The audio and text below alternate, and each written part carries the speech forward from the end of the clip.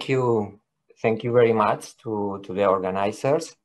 It's a great pleasure for me to be here. Thank you very much for giving us the opportunity to explain this issue.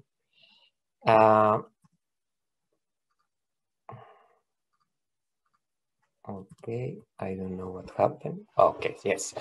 So I will try to justify the convenience of inventorying and managing wild edible mushrooms and some experience carried out by the European Mycological Institute.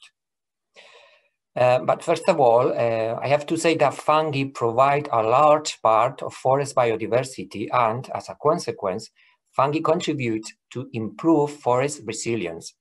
In Europe, more than 15,000 species of macrofungi have been catalogued. Just as an example, up to 400 fungal species have been described only in 6 grams of forest soil. All this amazing fungal diversity below ground forms the so-called wood wide web. This network allows the transfer of water and nutrients between different trees and also allows communication in the face of events such as the arrival of pests or water stress. This wood wide web makes forests more resilient. But in addition, mushrooms have been a source of rural development in many forest areas. We use more than 260 species in Europe for commercial purposes. Recreational use and self-consumption is more widespread in richer countries, while commercial use prevails in less developed economies.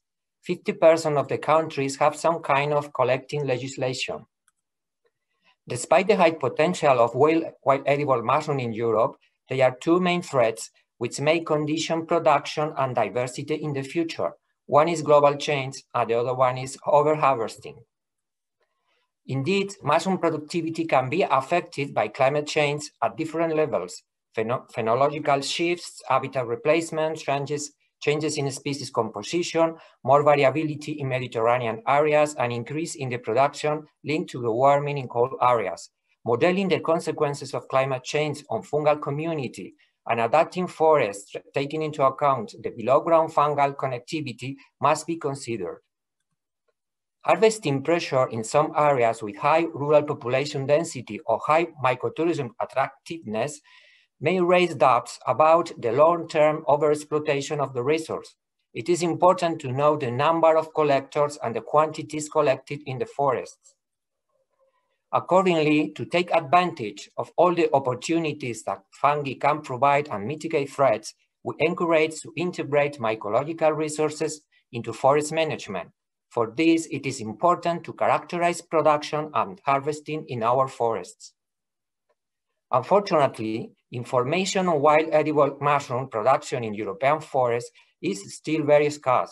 There are some exceptions in Switzerland, Spain, and Finland with long-term monitoring sites that have generated models useful for forest management.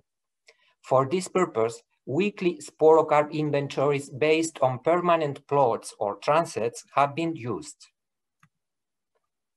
Due to the high costs associated with these long-term sampling systems, other tools are being developed to detect and quantify fungal species based on molecular genetic techniques. In addition, expert models are also being used, combining popular field knowledge with GIS tools.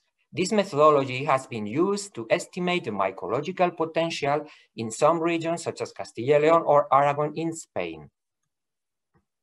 But to really know the rate of harvesting in the forests, we recommend to estimate the number and characteristics of mushroom collectors. Methodologies based on household surveys and mycotourist surveys have been used. This allows the estimation of harvesting pressure, harvesting yields, and economic benefits for rural areas. Some regions have developed harvesting permits using online systems. In this respect, new technologies and big data open up many opportunities to control harvesting sustainability. Another important tool for fungal production management is mycosilviculture. Silvicultural treatments make possible to optimize production and fungal diversity. We can also improve accessibility within picking areas and control the harvesting pressure. But to develop sustainable management of mushroom requires the collaboration of all stakeholders involved: forest owners, forest managers, harvesters, development agents, researchers, etc. The exchange of good practices offered by the European cooperation could be an opportunity for all interested territories. In this regard, the European Mycological Institute is a European grouping of territorial cooperation created with the aim of collaborating and exchanging good practices for the management and valorization of wild edible mushroom in Europe. We invite you to get to know our projects and to join us. Thank you very much for your attention.